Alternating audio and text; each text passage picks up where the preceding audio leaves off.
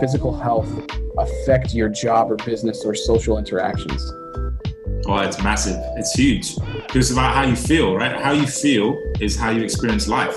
Yeah. So if you're not feeling good in your body, then you're not gonna be interacting well with other people. So I make it a point to every day make sure that I'm feeling good. But that's super important for me now. And actually, one of my clients made me aware of this. You know, this is another thing. Like, my clients teach me things, which is great. That's actually what I wanted. That's why I got into coaching. It's like, because he's a public speaker, right? And he said, you know, I ask myself every morning, how do I want to feel today?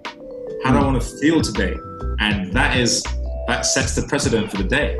Like, and I feel like that's really important to just share. But yeah, your physical health affects every area of your life, you know.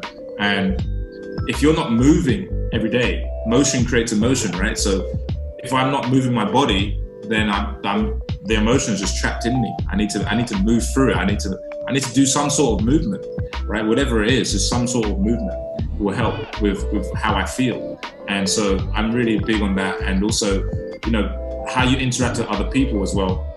For example, myself, I go to the gym and we have a recovery center. So it's just like sauna, ice bath, jacuzzi, and, you know, just socializing without your phone. That's huge as well. You know, like, you're improving your health, but you're also getting that social connection at the same time.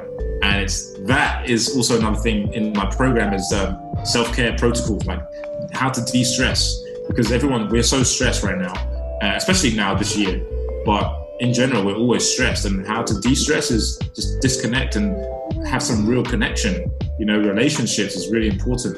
Having some real connection and, you know, not trying to be someone you're not, and just being yourself, and just enjoying, you know, the present moment and not being anxious, you know. So earlier this year, I had a panic attack because I was being anxious. I was worried about the future. And it was the only panic attack I've ever had. And one of the reasons I had that is because I was just worrying about the future. And, you know, negative self-talk, that's another thing I talk about. Negative self-talk and worrying about the future, those two things will give you a panic attack. You know? Yeah, no kidding. Holy crap. Yeah.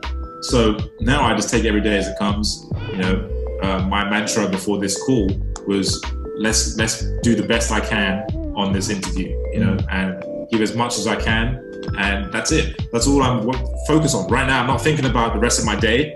The only thing I think about right now is this interview.